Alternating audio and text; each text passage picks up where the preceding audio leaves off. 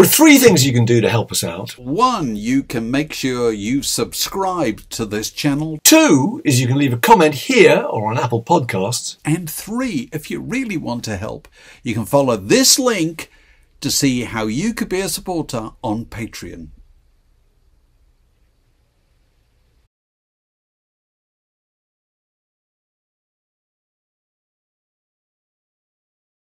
Right, without sounding too much like an episode of The Simpsons, you'll probably know our guest this week from, you may know him from this extraordinary trailblazing compilation, which actually invented the concept of retro in 1972. You may also know him from his many years as a guitar player with Patti Smith, but most recently, you can know him again via a new book called Lightning Striking 10 Transformative Moments in Rock and Roll. Would you please welcome, if there was only an audience, Lenny Kaye. Lenny Kaye. Deafening applause. Thank you. Welcome. Great to see you. Very good. Really You're on the promotional. You're in London, aren't you? On the promotional I am trail. in London. Yes. Well, look, the book is 10 Transformative Moments in Rock and Roll. Give us some idea of the basic premise. I mean, it's particular moments in time and place that had a kind of changed the landscape, really, isn't it? That's pretty much it. Those locuses of energy and that seem to create a sea change. And it's kind of an evolutionary history of rock and roll.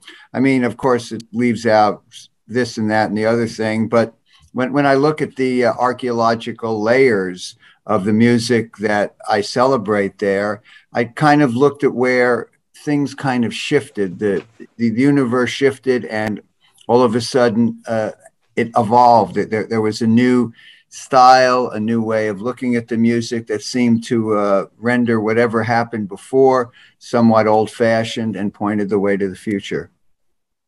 Okay, but look, we're gonna go for three particular areas. We thought we've picked three. Yeah, it's just a random. And the first one was the chapter in because it's just so interesting to hear your view of it as an outsider. But it's 1962. You talk about Liverpool. And you talk about England, and obviously, all the stuff, none of that stuff that happened before the Beatles would have been apparent in America, particularly somebody your age, And Sure. So, what was your reaction when you found out about, the stories of people like Larry Parnes and his stable, Tommy Steele and Johnny Gentle? And did it seem cartoonish and incredibly derivative of American rock and roll, which it was? I felt charming in a weird way. I mean, I actually love pre-Beatles English rock and roll. There's some aspect of the wannabe in it. There's some aspect of looking at themselves in a mirror and trying to be what this weird American music that's kind of filtrating into Britain. And it's looking for identity. And to me, that's pretty much what these musical scenes are about. They're looking to form an identity, and they don't quite know what it is. And I especially like Liverpool in '62 because you have a kind of scene that's very removed from anything. I mean, Liverpool is up in the north, it's not in the music business center. So it has a lot of time to kind of incubate and stir its components. And it has a club to do that in and a distinctive sound. And it's somewhat apart until it bursts upon the world. And, for me as a young teenager in America, I do remember the impact that the Beatles had on myself as a true fan of music, I guess, and how immediate was that impact and how it rendered everything before that. And, suddenly the channel was changed. And I, at the wonderful age of 17, just 17, do you know what I mean? I was primed in the sweet spot to think, wow, I'd like to do that. I know 3 chords. I'm going to try to have a band, whatever. So were you one of that generation? Like I was totally, I mean, or whatever. I'd learned my first guitar chords a few months previously.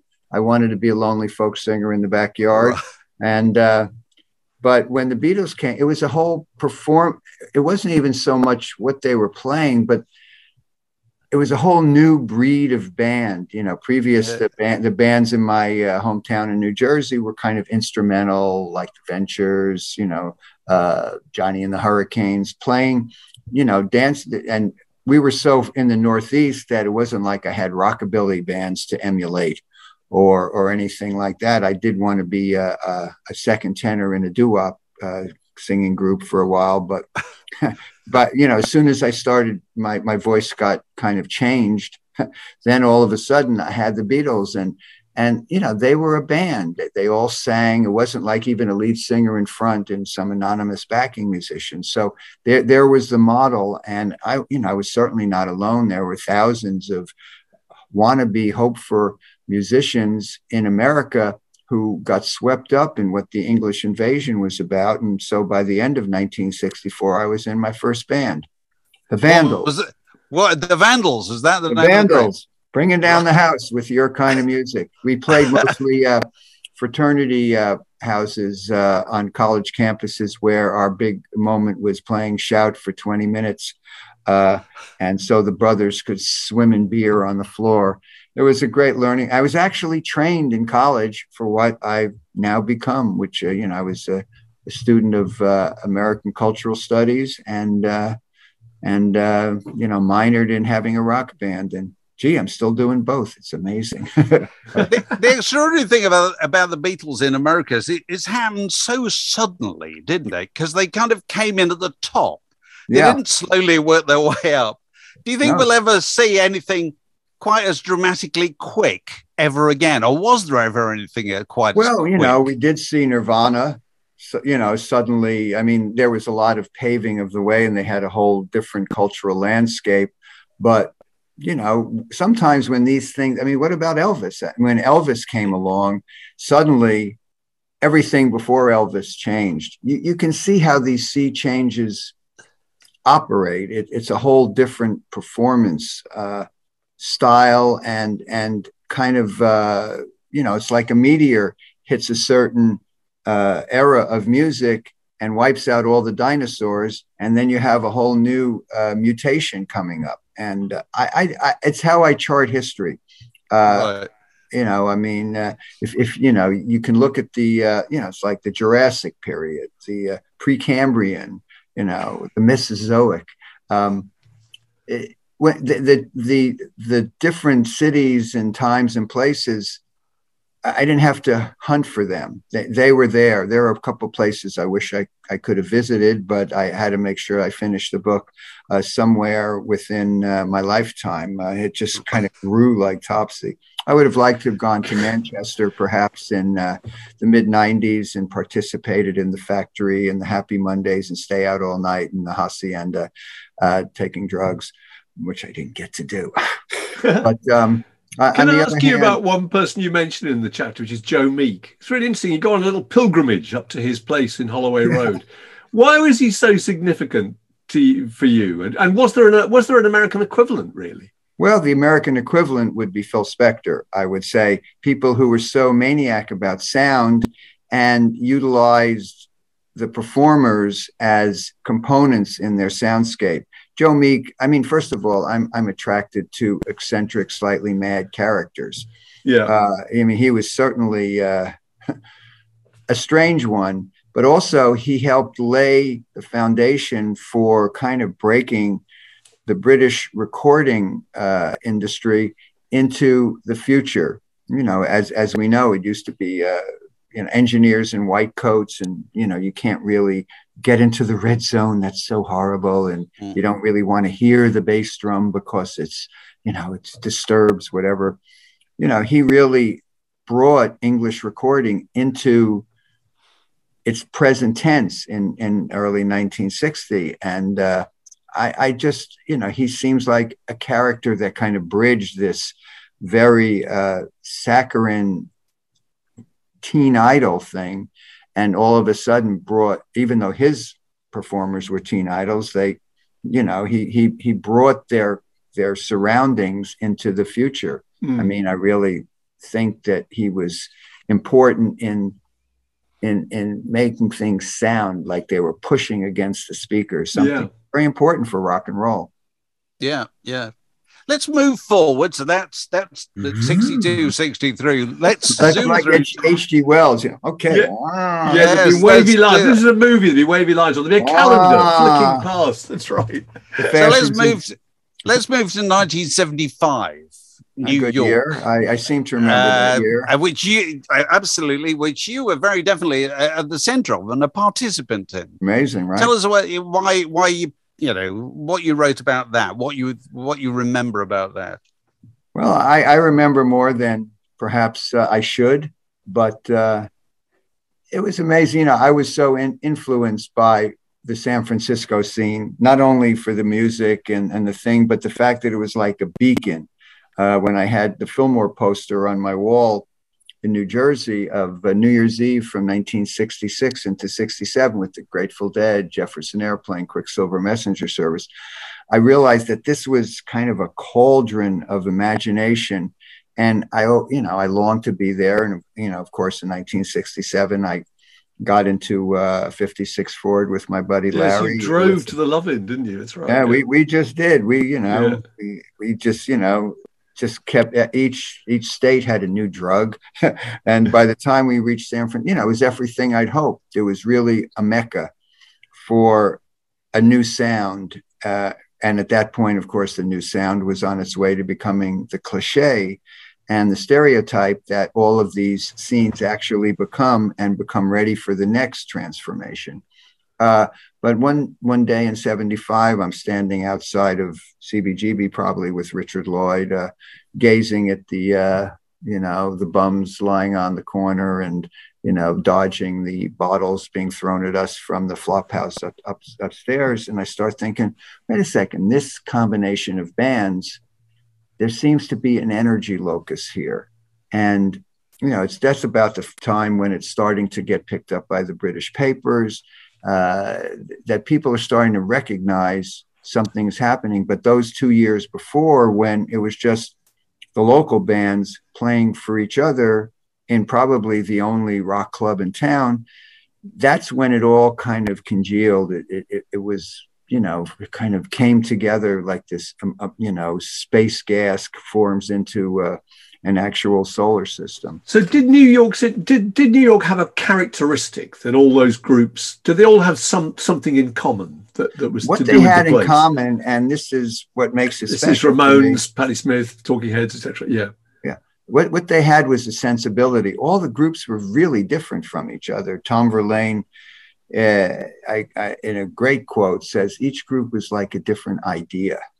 But the sensibility was kind of oriented on this concept of punk, which didn't really have a style except for what would be the Ramones. It was just kind of an attitude more than anything. It was an umbrella for a sense of otherness, that you were not part of this massive superstructure. Even if you're in one of the music capitals, you're really subterranean. And, as the word punk became more known, and then of course imported to England, where it achieved a very specific fashion style, musical style, and it was very hard to break out of that. A lot of great records, let's be honest. But to me, when musics figure themselves out so well that they can be defined, that's when it's time to move on. I like those moments when nobody really knows what's happening. It's like Nuggets. I mean, those bands were dealing with a lot of artistic possibilities that were suddenly open to rock and roll bands. They didn't have to be just teen. They could aspire to whatever. And over the 60s, of course, they aspired so much that a room was made for a whole new crop of bands to kind of figure themselves out and move in the opposite direction. If everything was 10-minute songs, the Ramones will take it back to a minute and a half and, play 7 songs in that 10 minutes. It's a very reactive process. And I like that. I like change. Once something gets figured out, hey, let's move it on into the future. It's interesting. You touched on it there, and with punk particularly, that it was it was a British emulation of an American idea that then it kind of went back and forth, didn't it? Very, very quickly at that point. Well, same with when the English invasion happened in America. America took it and made it what we now call the garage band. They wanted, most of the American bands, either did them or the Kinks or the Rolling Stones or the Beatles. They had some elements of all these groups, but they started spinning it, and then it really spun into its own thing, whatever that thing is. And sometimes it's better not to specify what it is, but, garage bands became a thing. You had your yowling lead singer, you had your reedy Farfisa type organ, you had your fuzz tone guitars, you had the singer's attitude of, get my, and that kind of got underground when things became progressive. I love progressive rock. I like all rock. I mean, really, just got to find the good ones. But to be honest, it's like then things got really larger than life, and so it's time to bring it down. And so the punk bands derived a lot of inspiration from the garage bands and melded it with this kind of spirit that was happening at CBGB. And so we have the great punk explosion of London in 1977, it's kind of a ping pong. I mean, I learned about Muddy Waters, not from buying his Chess records. I learned, Muddy Waters song from the Rolling Stones, and then who is this Muddy Waters? And then it's like sometimes you see things differently when you look in the mirror. I'll be your mirror, reflect what you are, in case you don't know. And I think this kind of give and take between two basically English language countries, so it's easy to meld the two. It's a continuous exchange of, may I say, bodily fluids. It's you say what you like, but it kind of interacts, and I'm always because I like when things blend. I'm not a big fan of definitions. There's an album by the Red Crayola, which I'm sure you have up in that pile of albums behind you. And on the back of it, Mayo Thompson says, definitions define limit. And especially with Patti, we've always believed that. We don't belong to any musical camp. In CBGBs, we were as much hippies as we were punks, as who knows what the heck we are.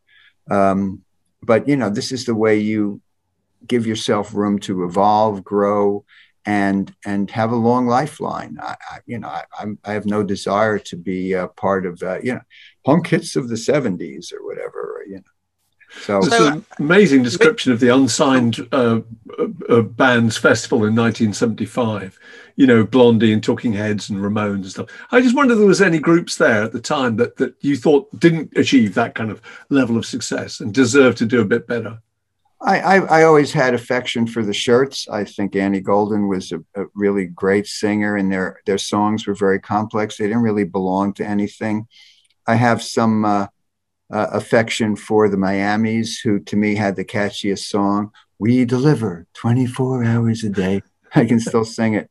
But by then the cream was starting to be skimmed, and we know the usual names, and most of them got record contracts, and got to have their shot in the world. Mink DeVille, I think Mink DeVille was actually on that Unsigned Bands Festival, and of course they had their own thing, which really had nothing to do with quote punk unquote. No, it's true. Actually. I don't know. But on the other hand, punk was still being defined even then. They were unsigned bands. It wasn't like, the neo-punk festival. I think punk, when I realized punk was like a very specific type of thing, was when the Dead Boys moved to CBGB from Cleveland. And and they were great. I mean, Stiv Bators was crazy. And he once wrapped his microphone cord around his neck so tightly that he passed out on stage. Gotta love that commitment. Yeah. It's the extra mile, isn't it? Oh, yeah, totally. let's move to the third scene that we've selected out of your 10 in the book, which is Seattle. And again, there's a similar kind of, because I think Kurt Cobain used to describe Nirvana as a punk group, didn't he? That he was very influenced by the Sex Pistols from pretty near 20 years earlier. Pistols, Black Flag. I mean, I think that was one of the reasons why he took so badly to becoming such a phenomenon. It was a hit band. That was a phenomenon. And, it's almost like his whole thing after they made that classic first record was trying to find a way out. But also the rock and roll lifestyle is quite an enticement, and you have to be very brave to kind of rebel against it. He partook in the drugs part of sex, drugs, and rock and roll. You have to be aware, with Patti, we've survived for a half century because really our focus is in the work. I've stayed out many a night dancing to White Wedding at 3:30, and I hope to sometime again this week. But the thing is that really, we're about the work. We're about progression. We don't want to write songs that are our old songs sideways. We just don't make albums for the sake of making albums. It's when we have something to say, either to ourselves or to the universe. We're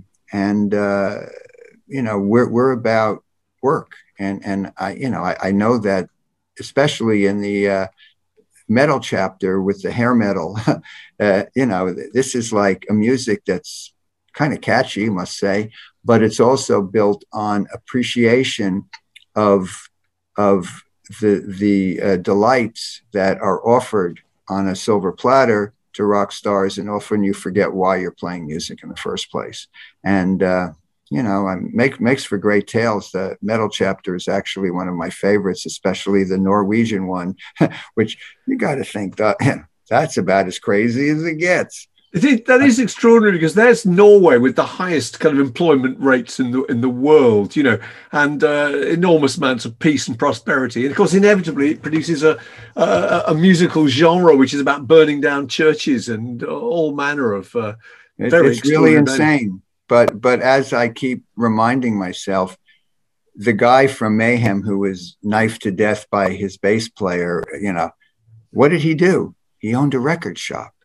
He was a guy who appreciated all those albums. He just wishes there was a Voivod album under V's over there in the lower right-hand corner. But, they were music fans. It's just that sometimes you believe your own myths too much. And to me, that's the danger. You have to realize that you're not becoming the music. You are using the music to get outside yourself. Whatever conflictions and dissonances and weird emotions that you have to deal with, that's why music and art was invented, to take it outside yourself so it doesn't kill you. And in both of those metal scenes, and I like to bang my head as much as the next human, they believed in their myth more than the healing power of their music. And but it makes for a great story. It's really, I chuckled so much as I was reading it, and thank God I wasn't living it. So your book is about 10 things that took place in particular places, in particular times.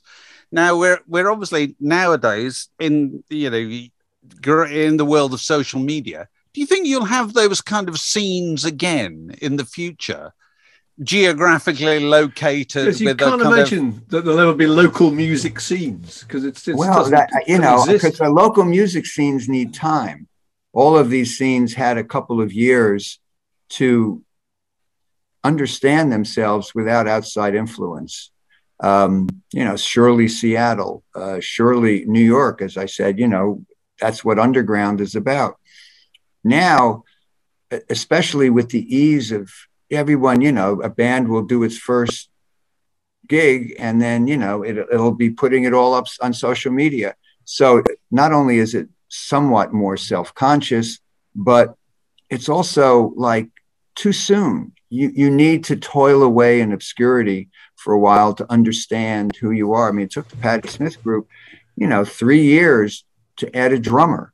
We weren't like all of a sudden, this is what we do. You need that time to make your mistakes, to understand who you are, and to gather about you. These scenes are not just the bands, as Brian Eno's descriptive is. They're about scenius. It's not individual genius. Yeah. It's about, the people in the audience, the cultural moment. Would the Sex Pistols have been the Sex Pistols without the Bromley contingent? Those people around them reflecting the music and creating a whole interplay. He calls it an ecology. And I really like that of, those just, there's curiosity seekers. There's people coming down thinking, man, I'm going to make a fortune out of this. There's the bands. There's the people dressing. So the bands want to dress like those people. It's a great little, what do they call it? Not stew pot. There's anyway, when you stir the whole melting pot. I mean, and I like that. And sometimes they have to exist on their own. My suspicion, because the book ends really pre-email, 1993. I don't think I got my first email until maybe 90, somewhere in that year, maybe 93. And I said, wow, I'm getting something over the computer. I have to dial it up. But of course, now the computer is everything. If you don't have a phone to get your QR code, you're done. So it's like, technology has its own momentum. And I believe that probably the next scene will be these little pockets of the web where like-minded people gather and understand each other. It'll be kind of like cyber geography, I guess. And I don't know, I probably won't be participating in it. It's interesting, isn't it? Because it's just so interesting, because so many of the things that you write about in here are about people physically meeting, aren't they? You know what I mean? They bump into each other and they recognize something about each other. And people hanging out. I mean, that's to me, that's how it goes. I mean, we can be talking, over a computer or whatever, but it's not like you and me sitting at the bar, shooting the breeze. I mean, I spent as much time at CBGB standing outside, talking to my friends, Seymour Stein, whatever it is. Then I'd walk in and the Ramones would be fighting on stage, and I'd walk out it, because I know they'd be back. I mean, people always say to me, with a sense of wonder, what was it like? And they're always a little disappointed when I say, it was just another night at the local. I mean, you probably have one too in Peoria, Illinois, except we had some bands that gathered their energies together. I mean, think about Athens, Georgia. I mean, there is a real, and I wanted to cover at one point to do a little chapter on Athens and Minneapolis. Oh, B-52's Pylon, REM. I mean, it's a really good scene clustered around. I think it was the Crocodile Club, or I forget what the name of the club.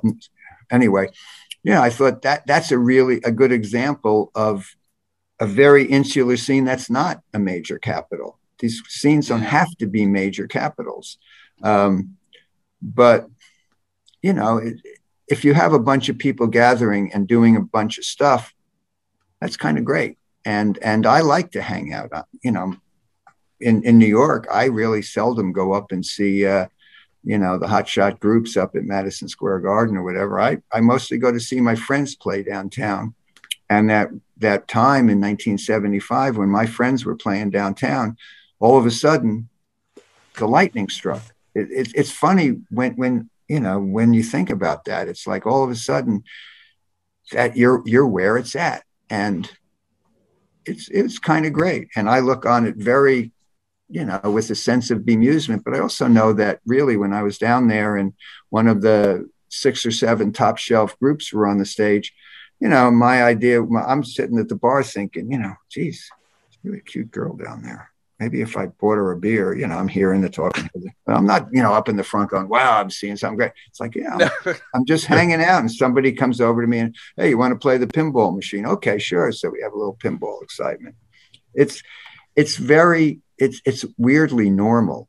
And then it moves into legend. I assume Paris in 1920s was like that. I think Ernest Hemingway said something like, Paris, before it was a legend, that was when it was Paris. Yes. And, but now they're all legendary. 10 transformative moments. Done. There you are. There you are. All done. Lightning striking by Lenny Kaye. Lenny, it's been lovely to talk to you. Really Before great. you go, I've got to ask you one question, because you've clearly got more records than I have, more records than everybody watching. Don't bet on it. I'm really picky. Okay, well, I bet you've been really picky for quite a long time. I want to know, how do you file them? Alphabetical? Okay. Well, my 45s are really a mess. I have to say, I am going to devote a week. I'm going to get some really kind bud, and I'm going to try to figure out the actual categories. My albums are not that bad. The major food groups, there's a country section, a jazz section, a reggae section. Food groups, great. There's a pop section, which kind of spills over. There's an avant-garde section. I have a really nice collection of dance 12 inches, which I indulge myself in all the time. But the section I really like is the wacko section, where you just have these records, when you see them in the records, you buy them for the cover, and they're just like insane people. And I bought one because I keep buying them. When I was in Amsterdam, I bought the new album by Blackwater Holy Light, which is an all-female metal band on Riding Easy, who I have quite an affection for, that label. They're the ones who do the Brown Acid series, which in my mind is the new Nuggets. But then I found, I was with Lee Brackstone, who's the editor of White Rabbit Books, and he was buying records like crazy. I said, that's my editor. Look at that. For 100 records, yeah. But we're looking through the prog rock section. I don't often go there, but a krautrock, and he takes out this Hungarian group. I can't remember the name. I haven't listened to the record. They looked so nutty from 1978. And he says, "Oh, this is good. This is kind of like soft prog."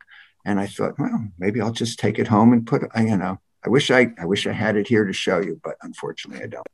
But that's my weird section, and it's mostly alphabetized. So especially you've got to know that something's in the wacko section, and then once you're in the wacko section, you find it alphabetically. But I want and often you pull it out, and it's kind of I have a lot of those. What are they called? Command records, which are like the train going from here to there, and or here's we have a stereo system. Yes, absolutely.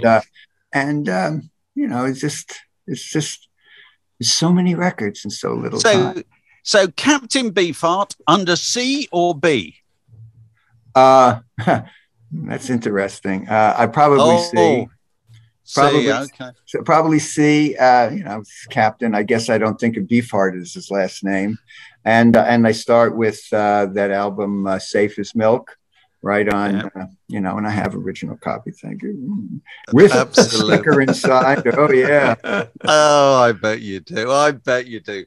We'd love to come round and see it, Lenny. So maybe sometime. Anytime you're in Northeast Pennsylvania, I'll open my door to you, and we'll go straight to the wacko section. And actually, I love when people come over, because most of the time I look at the records and I think, what am I going to listen to? Sometimes I do that thing where you just kind of reach into it about something and you realize, like I was thinking, why don't you do that, David? Just reach back and get a record at random and let's see what this is bound to be something really embarrassing in front of That's Lenny the best Kaye one. Well.